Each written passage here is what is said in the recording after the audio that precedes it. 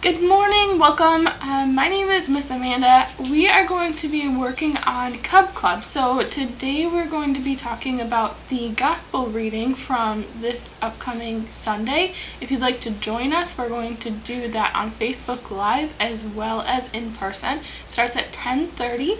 You can find that on the St. Mark website or St. Mark Facebook page, stmarknt.org, or St. Mark NT on Facebook. We would love to have you join us for that. Today we're going to be learning about how Christians, we are like pumpkins, and we are going to be focusing on part of our gospel reading for today. So this comes from the book of Matthew chapter 22, and it's Jesus speaking, and he said to them, "Whose image is this, and whose inscription?"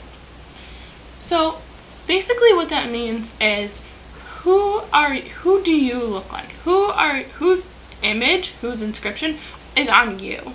And as Christians, we have Jesus as in our hearts, and that we are showing to the world. That's whose image we bear. So we're going to learn about that through pumpkins. Now, I'm not sure if you guys got to go and pick your own pumpkin. Maybe you do it at a store or a farm. But when we pick a pumpkin, sometimes it's a little dirty. So when you get to choose a pumpkin, you get to choose whatever pumpkin that you would like. And it's kind of like Jesus and God, they choose you. They think that you are super special and you have been set apart and chosen by God. So this is the pumpkin that we chose. And this pumpkin is a little bit dirty on the outside. So we're just going to give it a quick cleaning. You can totally do this with your hose outside or in your sink or tub or whatever. But just for display purposes, we're just going to clean it up a bit. Now, when we clean the pumpkin, we're doing that with soap and water. When Jesus cleanses us, he did that with his blood through the cross. So we're just going to take our pumpkin and we're going to give it a nice little cleaning. Alrighty. So our pumpkin is all nice and clean, just like you are cleaned in the blood of Jesus. Next step is to take out the muck in the middle. So you're going to do that by taking off the top of your pumpkin. You might need an adult to help you in this part.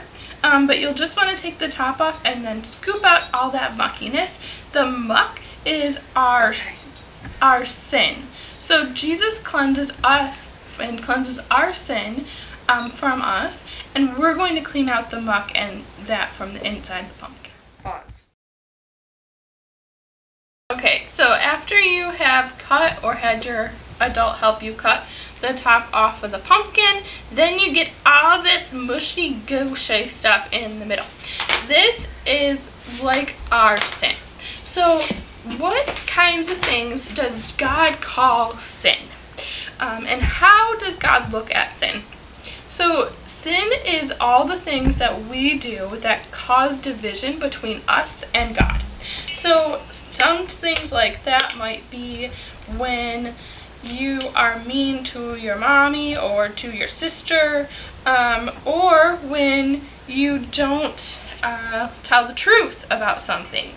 And how does God look at sin? Does God say, "Oh, that's okay, you can go ahead and do whatever whatever you feel like doing"? Do we have the freedom to do that? Well, in the Bible, it does say that we have the freedom to do whatever because we have Jesus, and Jesus sets us free. However, in order to live a life that is honoring and glorifying to God, he did set a precedent about what and how he would like us to live, so that we can live free in him and we can live a life that is honoring and glorifying to him. So those are the 10 Commandments, the things that God has set, kind of guardrails that God has set up for us to make sure that we're living a life that's going to be for our best interest, because God works good for us who love him, and he wants us to live a life of abundance. And we do that by following his commandments and by keeping him in our hearts, by remembering how much he loves us and that we have been set free in him, to live a life that's honoring and glorifying to Him. So after you scoop out all of your messy ickiness, and God has cleansed you from all your sin, you do that by asking God to please forgive you. And God promises that He will. So once you've done that, God takes you and He puts a smile on your face because He fills you with His joy. So you can do that on your pumpkin with a knife or with a marker, however you like, but if you do it with a knife, you'll be able to see the light. So we're going to draw our face on our pumpkin and then carve that out.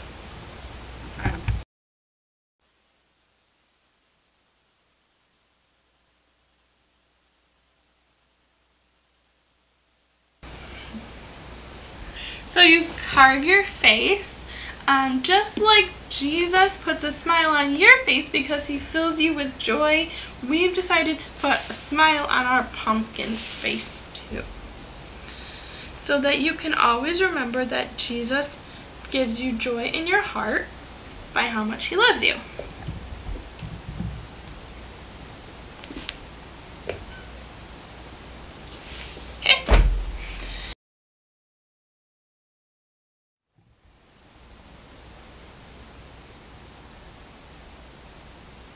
Okay, talk. Okay, so now that we have the joy of Jesus down in our hearts, where? And now we're going to add the light of Jesus. So when Jesus left earth, He left somebody, a helper for us. Does anybody remember who that is? The Holy Spirit. Great job! Holy Spirit. So He gives us His light, and we're going to give a light to this pumpkin. And then He fills our hearts and our minds with His knowledge of truth. So then you're all set with your pumpkin. Now, this will just remind you of how much Jesus loves you, that God chose you, that God cleaned you up with His blood, that He put a smile on your face and joy in your heart, and that you are filled with the Holy Spirit and the light and love of Jesus.